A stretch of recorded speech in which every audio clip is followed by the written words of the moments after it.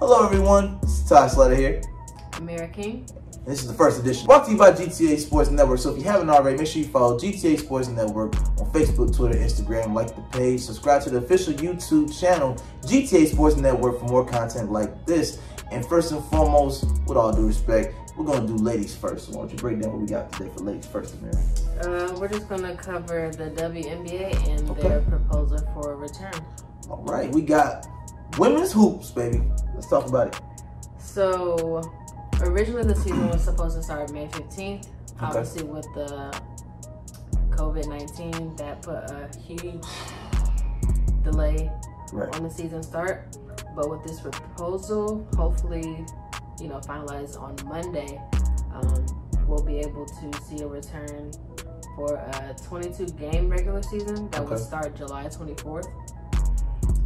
Ain't back-to-backs going to pull for. That's a lot of back-to-backs. Right. The site is looking like it's going to be IMG Academy in Florida. Okay. Originally the season was 36 games, so they're losing a little over 10 games for the season. Yeah, my only beef with what they laid out as far as the return would be that, with them having fuller seasons overseas for people that played overseas, they're isolated a lot and not with their family while they're over there, and then to come back home where you're supposed to have more of a support and fan base, this kind of definitely limits who can bring family or some sort of support system with them because of the location and just the situation. Limited availability. Right. So like players have to have at least 5 years experience. Only those people can have a +1. Oh wow. And then they'll have to pay for this person's living expenses essentially. And then as far as the teams that make the playoffs, then players would be allowed to bring, like everybody would be allowed to bring a +1. Again, that's super strict and specific, and it's kind of unfortunate. For those players that ain't been in the league long enough, they really don't have no say so. Exactly.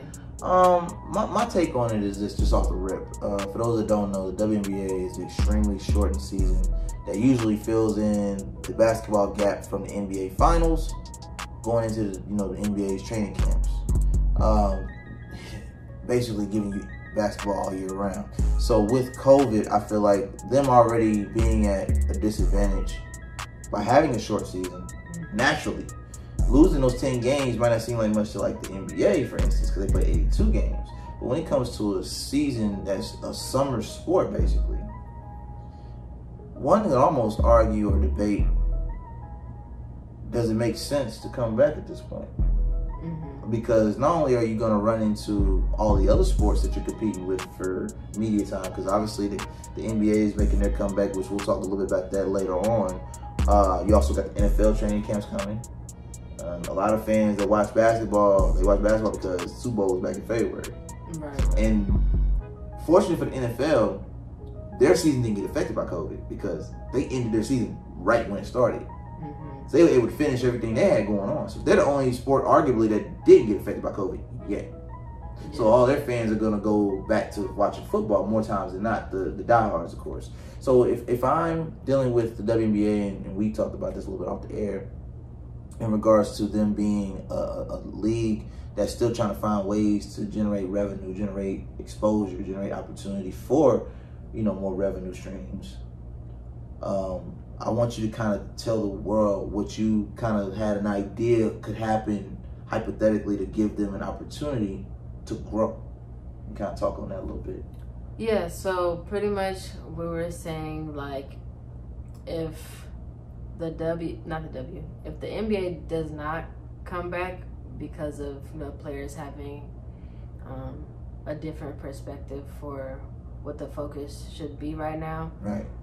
If the NBA doesn't come back and the WNBA does, because I feel like the women definitely want to play,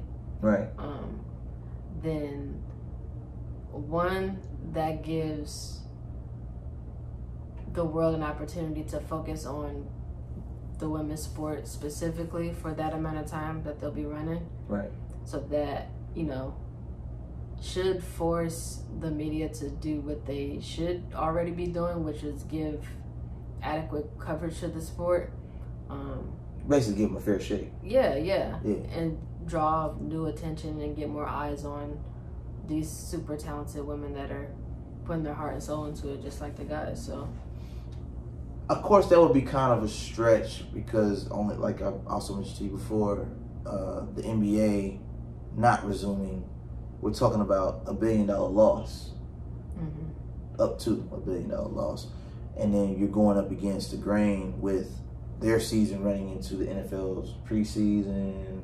Obviously, you got NASCAR going again. Just to name a few sports that obviously would deviate and take away from potential new fans of the sport.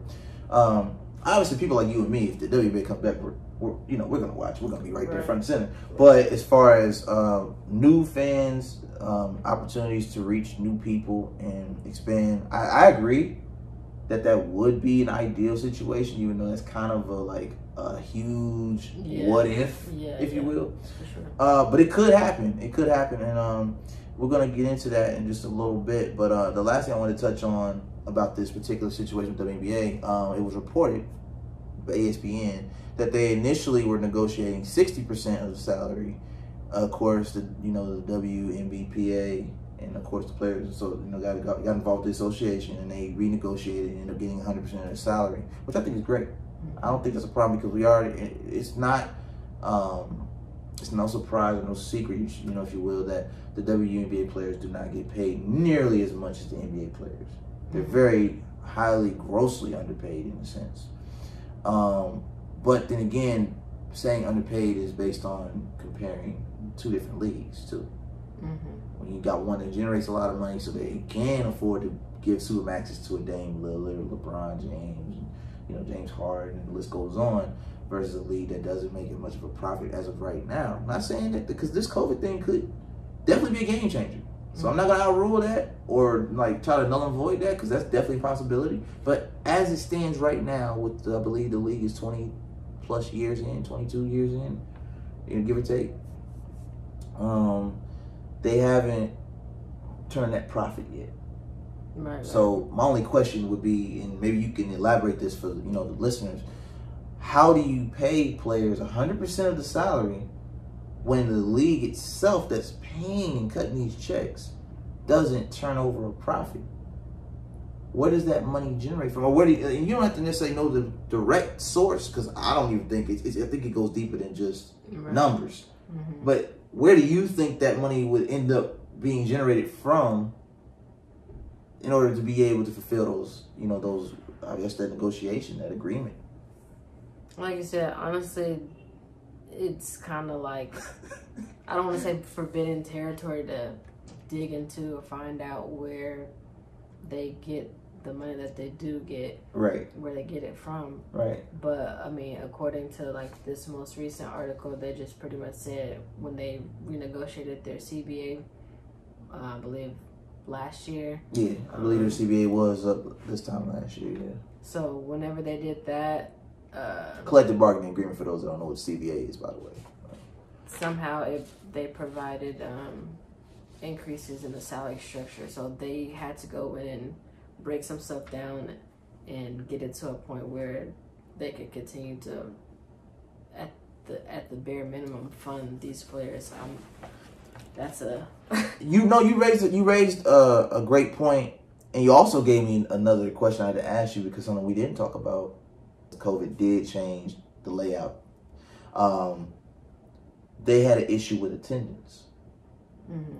So with COVID, nobody's in the gyms now. So do you think by chance, because now it's almost an even playing field, there's no fans at all for the NBA or WNBA. True.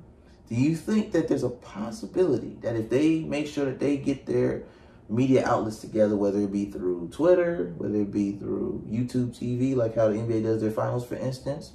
Of course, you got NBA TV, you got ESPN too, just to name a few of their outlets that they get their games played and viewed at. Do you think there's a possibility that their viewership could go up?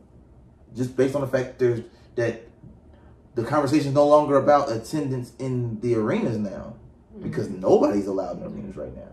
Right. How does that affect the WNBA, good or bad, in your opinion, based on history and where we at right now? I feel like just building on what it was for the WNBA last year, I think they saw a substantial amount of growth last year as far as viewership, and I feel like this could be another, not expected, but it could definitely be another window for them to get more viewers, because as things continue to open up in the world, right, people are still glued to their phones in some way. True. So as long as I feel like they're being marketed consistently and they're targeting who they're supposed to target, then I feel like those numbers will prove themselves or show themselves. I want to dive just a little bit deeper on that, because you're uncovering a lot of things for me right now, and I think the viewers are getting somewhat of a free jewelry lesson, if you will. You brought up the fact that the viewership has increased a little bit in the last season. And of course, that the fact that there's opportunity there for that to grow and expand a little bit more with COVID and everything that's going on. What marketing strategy would you recommend? No, don't do that. Don't do that. I saw that look on your face. I know. I'm not saying, America can go in there and save an entire league. I'm not asking you that. That's a daunting task. It's going to take a team of marketing gurus to put that together. But my thing to you is, if you are in those boardrooms with Commissioner Kathy, and you're able to, if you would ask any suggestions, questions, comments, concerns, recommendations, if you will. When you can pretty much connect the players and other players or like staff members that play important roles in making the league go, if you can pretty much just bridge the gap between them and the people and just create like a personable connection, so that the people are getting to know the women on a personal level. Okay. Outside of the sport, maybe. Okay. Whenever you feel like you can relate to someone, then you tend to like connect with them and you want to follow them to see what it is that they're doing, just like we do on social media. Maybe you didn't even know they even play ball, but you find out they play ball because you see them on a commercial for some shoes that you're looking at getting. It can start from there and then just continue to grow. You're good at these lead ups. No, you are because I think about it. You just brought up the idea of a basketball player, a women's basketball player, doing a commercial for a shoe. And we talked about this off there as well when it comes to shoe deals. And my biggest question to you would be, just for the listeners that didn't get the chance to dive into our conversation earlier, why do you feel like women are less likely, or haven't up until this point, been able to get shoe deals the way men get shoe deals almost thrown at them on draft night? Sometimes before they get to the draft night, they get thrown at them while they're in college still. So why do you think women have not really broke through the shoe game yet?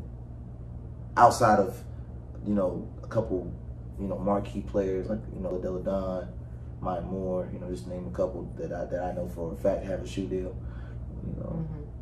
Why do you think that is? Just off the top of my head, I feel like when it comes to guys, because women wear shoes too, so women, I would think women would be a top seller if you had a woman to really support and follow. I would think women would buy more shoes. Women buy shoes. Definitely, they definitely buy shoes for themselves and partners and whatnot. Absolutely. But I feel like when it comes to the guys and the whole shoe deal thing, if I was a big company like Nike. Okay. And people already pay attention to the male sport of basketball. Of course, anyway. Yeah, no question. So when they're performing at a high level, that's like obvious to like, yeah, they're super good, super talented. We can sell some shoes with them because of their skill and talent, right, et cetera, et cetera. And gotcha. People will kind of just go with it. When it comes to the women, you still definitely have to be like top tier when it comes to your game, for sure. But with the women, I feel like it has to do with like, you know, their impact outside of basketball, because a lot of people still don't know some of these players for face value because they play the game, or like they don't make that connection off the bat. So it'll be more possibly for a reason like some community influence that they may have had, where a brand may want to associate with them because of that reason, because of like humanitarian type stuff. The WNBA has been what it's been, and I feel like a woman is more likely to speak on certain situations quicker than her male counterpart in the same league, just because of one, repercussions, two, just like, I don't know, our makeup. Okay. No, you're good. So here's what we're gonna do. We're gonna take a quick break, pay some bills. But when we get back, we're gonna talk about the NBA, the return, and kind of what could possibly destroy this whole reboot of the NBA season of 2020. This is Ty Slatter here with Amir King. This is Double Take, and we'll be right back, so stay tuned.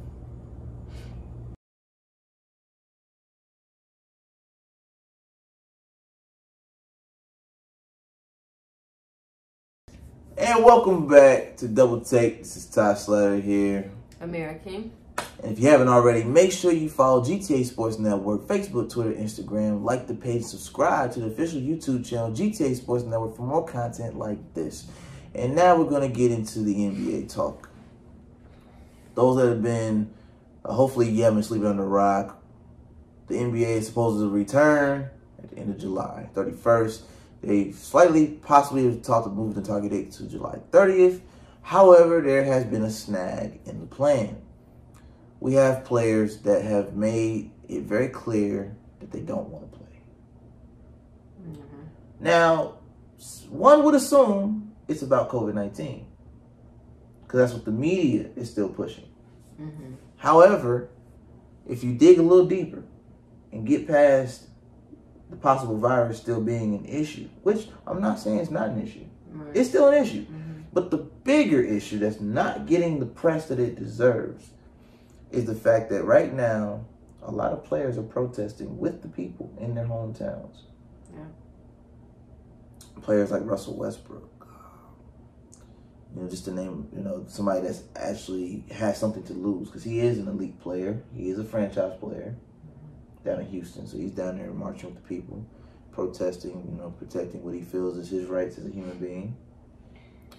But another player that's out there and making it known that he is with the people, Giannis Antetokounmpo in Milwaukee. He's making him, George Hill, fellow, Indiana native, is out there in Milwaukee making sure that he's doing his part. Just to name some of the players that are out there that have something to lose. These are the names I name are players that are automatically in the playoffs right now. Their teams are going to Disney World in July. But the big issue, the big story that dropped recently is a player that's team is in the playoffs as well, but he is not active due to an injury. Kyrie Irving is a player that spoke out against what he feels is systematic racism. He feels like the NBA is a distraction that's going to take attention away from systematic racism, which is what the topic of this week has been on all fronts. Echoing these same messages is former NBA champion Stephen Jackson, co-host of All the Smoke. If you haven't checked it out with Matt Barnes on Showtime, great podcast. Salute to those brothers. They're doing a great thing over there at Showtime. Stephen Jackson has echoed the same things because he feels like now that the cameras and everything are no longer on the George Floyd incident that happened in Minneapolis, the world is still letting it be known that his name will not die in vain. This one man has had the entire country saying this man's name, along with 18 other countries. Those are just the stats. It's out there. You can look it up. It's not crazy numbers. It sounds crazy that one man has been able to harness that much influence and using it for positivity, using it for change. Mm-hmm. So the most recent conversation basically goes like this. Kyrie feels like the NBA is trying to change the narrative and believes that unless the owners speak up against these injustices and social reform, that the NBA players should not return and shouldn't play in Orlando.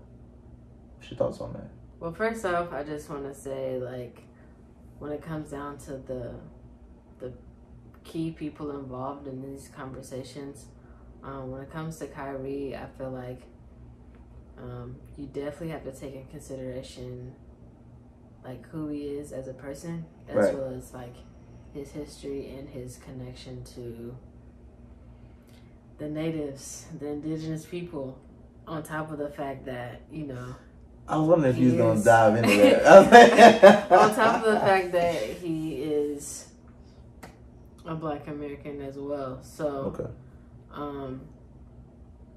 Like, this is something that's important for him on a super personal level as well. Right. And if he has, which he does, plenty of say and impact and influence. No question. The man is I feel like he's doing the right thing. Is using his platform for what he feels is right in his heart, mm-hmm. his mind, spirit. And obviously his spirit is driving him to say, look, as much as I love this game, and there's a direct quote, he said he's willing to give up everything he has for social reform.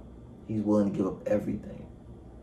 That's how priceless change is to this one man who has the ability to be, I mean, no question, he's a Hall of Famer. Mm-hmm. Not right now, he's still got time, but his career is already on the way to Hall of Fame. Right. You know, and he has room to grow as a player. But obviously right now, something that was echoed by the Hall of Famer, or, you know, somebody that's obviously a legend in the game, Steven Jackson, this is not time for basketball. Mm-hmm. This is a key, pivotal moment in history. And I think Kyrie wants to make sure he puts his mark on it. Yeah, definitely. Everybody is trying to do what they can personally to make sure they're on the right side of history, right? Yeah. Now, speaking of sides, we have LeBron James, mm-hmm. a legend in his own right, obviously Hall of Fame, no question about it, the chosen one, as they call him. Mm-hmm.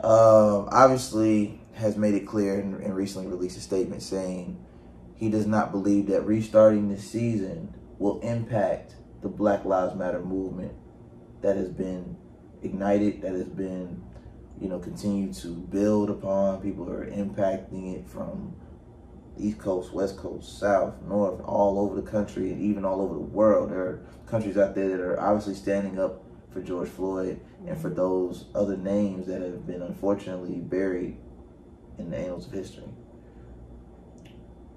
What's your thoughts on his stance on it? Because he's obviously on the opposite of this, thinking that the NBA should be able to resume. Yeah. And I want to get your take on that. To a degree, I understand. But I feel like for him and his perspective, because he is who he is and the massive influence and impact that he has on not only the basketball his following world, is crazy. Just the whole entire world in itself is like, nobody really knows if there's like selfish motive, so to speak. Okay. Because of his personal situation and where he's at in his career. But it's probably like, you know, because there is the spotlight on Black Lives Matter right now, he's heavily involved with it as well by restarting the league and while still having all these eyes on the league and himself to see what he's going to do as far as the remainder of the season. Right. He probably feels like, well, this is opportunity to capitalize on that. And, you know, it being LeBron James, I'm sure he has a couple things up his sleeve that we may not know about yet that he can use to kind of further push the message and the change that we're all looking to see. What a lot of the response to Kyrie Irving is they're calling him the disruptor, right? What's your thoughts on that? And to add a little bit of context to that, one would ask, do you believe that if Kyrie's team, the Brooklyn Nets, were fully healthy and in a contention position to win the championship this year, would he take the same stance? Honestly, because that's where the disconnect is. Like, people are like, okay, I've heard people even say this. He's not wrong, but the timing just feels oddly coincidental that you're not only trying to stop LeBron from getting another championship, but your team is not in position to really win this year. KD said he's not coming back this season. He's going to wait it out. So it makes people feel like he has ulterior motive to stop everything. So it's almost like, well, if I can't win it, nobody can. Like, that's kind of the attitude that people are kind of trying to put out there, connect, or the narrative they're trying to spin. Like, okay, if Kyrie's team was actually in a position to win the championship this year, would he still say cancel the season? I mean, that's definitely obviously debatable. But if we're gonna take basketball out of it just for a second, I mean, we have to. When it comes down to like what it is in the eyes of many people, if it's a matter of life and death. Okay. Yeah, he has the privilege of being an elite superstar with, you know, money and opportunities for himself and his family. But if that can be taken away by, you know, a random police officer, I mean, what good is it then? Does it really matter? Does, you know, like, I mean, it's tough. I mean, all the money in the world can't buy that back if they take your life. Exactly. You know, I feel like you kind of answered the question as far as like whose side you kind of leaning towards on this. Yeah, I mean, if you had to pick a side, it's like it's hard to be like neutral in times like these. And I'm one of those people. Like, I'm one of those people that am pretty neutral for the most part. Like, I can see both perspectives. Right. But again, it's like, how do you choose between the two extremes? Like, at the end of the day, basketball is still a sport. It can be, you know, impactful and change, a vehicle for change for sure. But so if we're gonna do it black and white, then it really don't mean nothing. So let's put this in perspective for those that, because you kind of went into deep waters there, and I don't know if they was able to swim that deep. That basically what you're saying, to put it in simple terms, as much, and this actually hits harder because it's coming from you being a media person, being involved in this sport, having the love for the game that you have, the IQ, the understanding, the knowledge, and yet you still say, even though basketball has done wonders and opened doors for you, to be at this place right now with GTA Sports, even though this is what we started this thing on, you're basically saying, look, I love the game, and the game has shown love back to me. But when it comes to social injustice, when it comes to the change that needs to be made, the reform that needs to be led, it needs to be led by people who are focused on the change and not games. Right. Like the ball's literally in your court, it's in your hands to make a move with it. And the end goal is to the end goal is to win the game. You slam it home. That being like ultimate change for the world and for people that look like you and generations after, and you have the ball in your hand and there's a few seconds left, are you really gonna you know what I'm saying? So let's address the elephant in the room, because little people know there is an elephant in this entire equation that could make or break the NBA's return. if we take a step, in order to understand what's going to happen going forward, we need to take a step back. Let's take a step back real quick and go back to March, where NBA owner Mark Cuban was doing interviews, sharing his views on whether the NBA should return, and if so, how would we do it with COVID, and how can we keep players safe, his thoughts on it. And he had a lot to say about players not playing until we figure this coronavirus out.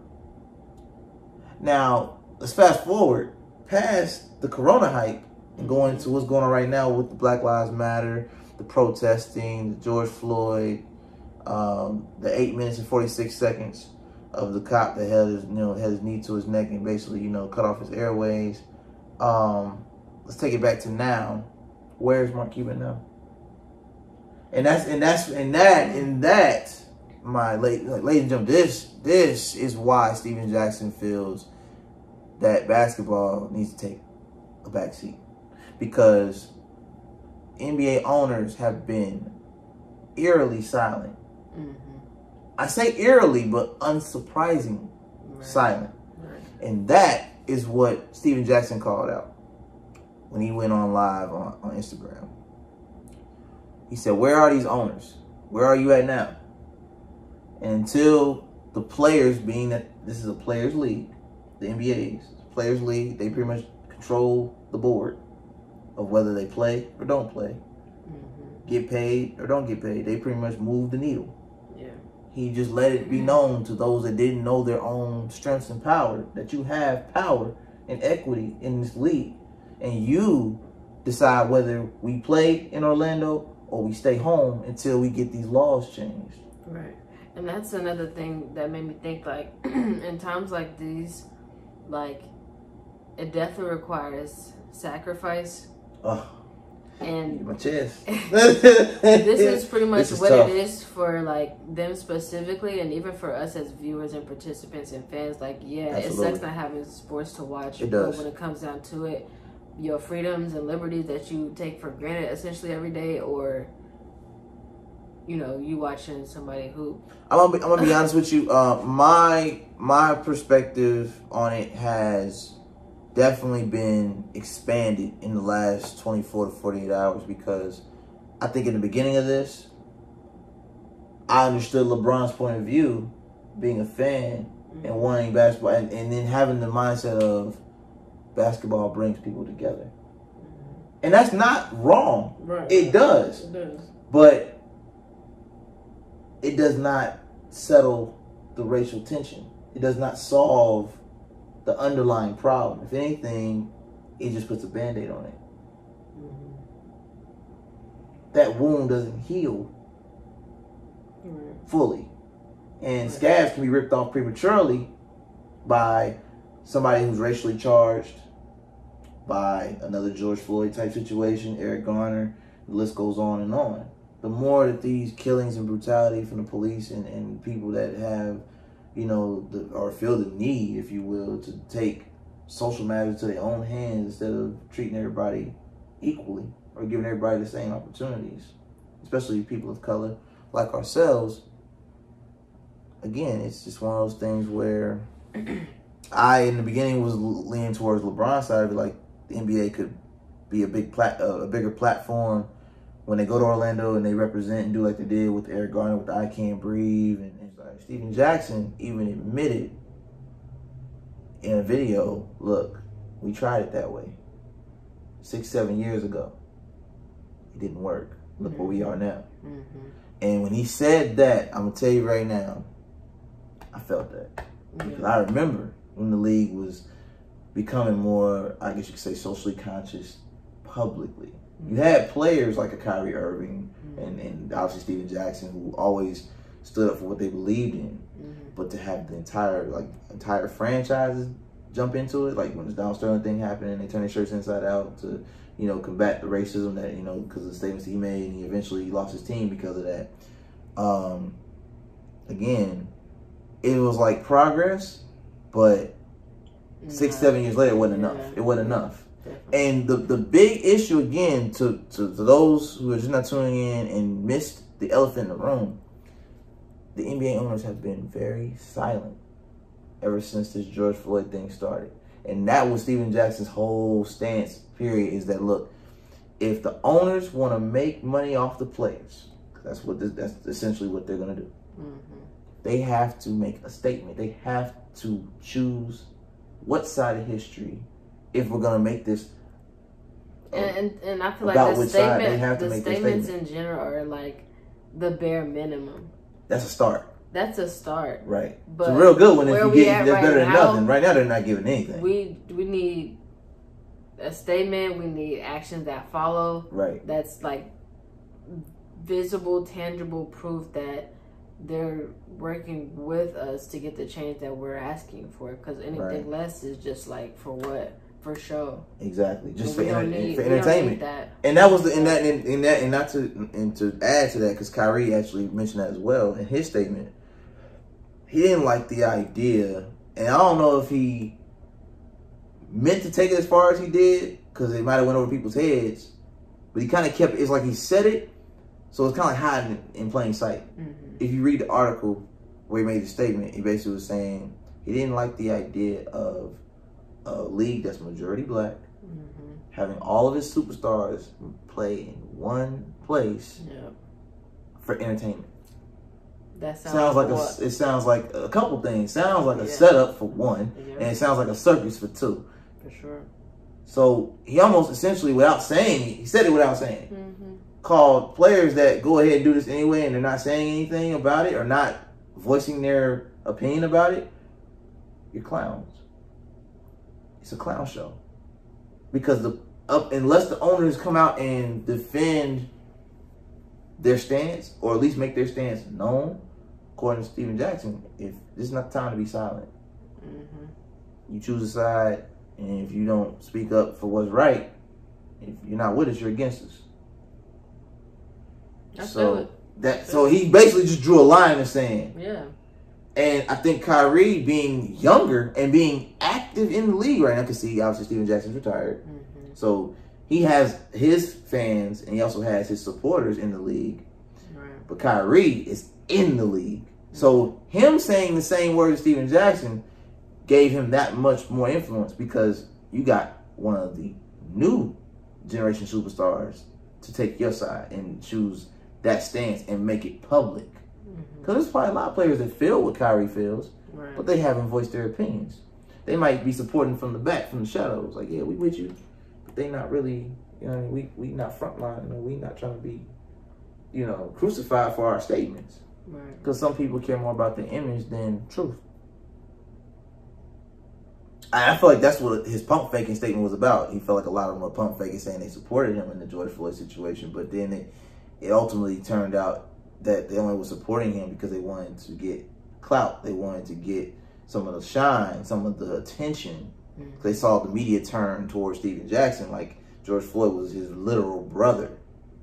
Like he lost a legit family member. Now, granted, they were very close. They grew up together, and so no disrespect.